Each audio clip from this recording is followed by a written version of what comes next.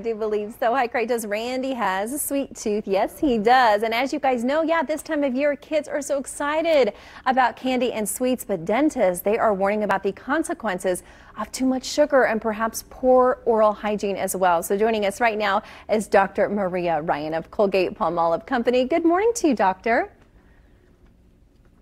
Good morning, Amber. Morning. I heard you talking about a sweet tooth. Yes, my co-host certainly has a sweet tooth. I do too. I know a lot of kiddos out there do as well, but as a mama of two, I'm still trying to limit that, even though this is like one day a year, but you don't want them to raid that candy jar and have too much, right? This does come with a bit of a warning. Yes, we have to decrease the amount of sugar, especially during this time of the year. But that makes it even more important than ever that you use good oral hygiene. You brush twice a day for at least 2 minutes. You know, brush in the morning before you go to bed. Yeah. And especially if you're eating a lot of candy, right after you eat that candy, it really does help. And starting early really does make a difference for kids, really showing them the importance of good oral health, because poor oral health affects their development. Yep. Well, can we talk about that more specifically? Because I find this to be so interesting. You say that there is a connection to overall physical health, but also mental health as well. What exactly does that mean? Well, if we talk about the kids first, you know, cavities can impact a child's physical and mental health, their self-esteem and their overall well-being.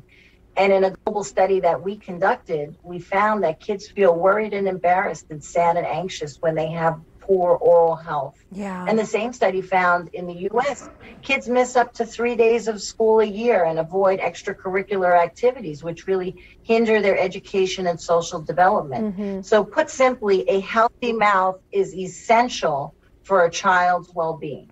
Absolutely. In adults, on the other side, where periodontal disease is a problem, if it's not treated, we know that there are connections between poor oral health and increased risk for heart disease, for stroke, for diabetes, for adverse pregnancy outcomes, and respiratory diseases. Well, isn't that just it? I don't think I really realized the connection between poor oral health and other things that it can lead to. Like, you know, things in your mouth can lead to problems in other parts of your body pretty quickly, too. Absolutely. Absolutely, Amber. That is true. So taking care of your entire body starts with taking care of your mouth. Yeah, I think so too. And I know especially at young ages, I was always surprised when I had a little one and I thought, oh, I'm taking her in enough time.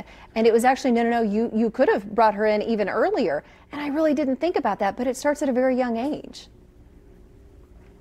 Yes, the earlier you start, the more it makes a difference. And it's just, you know, we know that poor oral health can affect a child's grades, their ability to learn, and their social and emotional development. I think so too. Okay, doctor, I'd like to wrap this up with you, but any last tips for us or anything else that we can do right now for our kids, for ourselves, just to put us on the right path?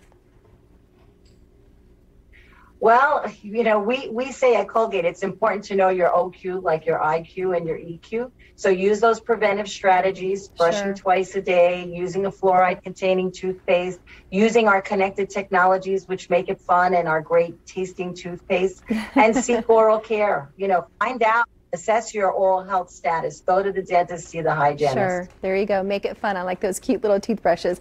Doctor, thank you so much for your time and, of course, helping us protect ourselves and our kiddos as well. Appreciate it. Thanks, Amber. Thanks for having me on your show. Yep, you bet. Until next time. Okay, you guys, coming up next, of course, we have more music from Forgotten Tribe. I think Randy's ready to dance yet again. Let's go. Back with more right after this.